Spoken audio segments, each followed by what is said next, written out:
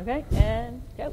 Hi, I'm Adam Tonkin. I'm here today to talk about ESIntial, which is essentially trying to make enterprise access to your GIS easier through the integration of ArcGIS Server and Model Office SharePoint Server. I'm going to very, very quickly go through a couple of examples and scenarios. One's a customer example, one's one we've created, to really highlight the benefits of this type of technology. But before I start, you can see a map of San Diego here. I'm going to ask my lovely assistant down here, did I say lovely? I meant to say boss. Take a photo of me, and hopefully if I don't get yanked off the stage beforehand, we'll come back to this page and see an image pop up and talk a bit about the applications of that type of technology. So the first scenario here is a utility we're working with in the Pacific Northwest on a smart grid implementation. So that involves, first of all, the deployment of literally over 1 million smart meters to people's and businesses' homes to get better consumption information. And what we're showing here is taking all this data over time and then seeing where there's been failures or problems with individual meters. So by area, I can see different areas where meters have failed. I can zoom right in and start to see the actual meter reading routes associated with those meters that are failing and start to drill in and capture that data. I can go in and even further start to have a look at where transformers are associated with those meters. I can switch this off and have a look at the aerial view. We can say it looks like a apartment building down there that's having problems. Because we're storing all those literally millions of readings in a SQL Server OLAP data cube, very highly optimized for storage and retrieval, I can go back to the day's prior results. Still seeing quite a number of meters failing there.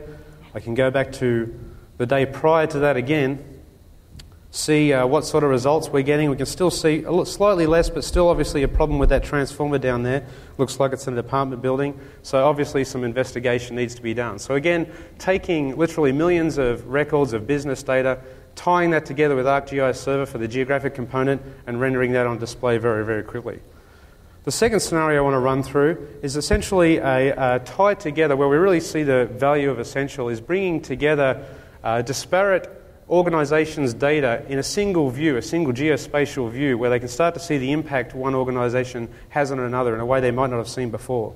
So in this map view, what we're actually seeing is vegetation-related outages, so trees falling on power lines, brushing on power lines, and seeing that overlaid with the progress of the vegetation management programs, so those tree trimming, maintenance inspection programs that are really designed to try and minimise that. And here we can see it's obviously having an impact. Down here in Manola, we're doing quite well in our vegetation management. We're seeing the positive impact of that in a reduced rate of tree-related outages. In Atlanta, not perhaps quite so much vegetation management, obviously seeing the impact there. In the same view, I can also see my business data and statistics and cost related to that information, and I can drill down if I'm interested in seeing that next level down of information that perhaps contributing to my results. And what I can do is also tie not only the business data drill down or hierarchy, I can also tie that to a geospatial view. So in this case, I'm essentially viewing the same information, but in this case down to apologies for the resolution there, but basically I can see that down to the distribution feeder level, so the actual power lines running along the streets, down to a level I can actually perhaps do something about it. So I can see here not much progression on our vegetation management there. So last part I want to talk about is this enterprise search capability in SharePoint. For those of you who have used SharePoint before, within the map here I'm just showing some simple GIS attribution, an image of a transformer, a facility on the map.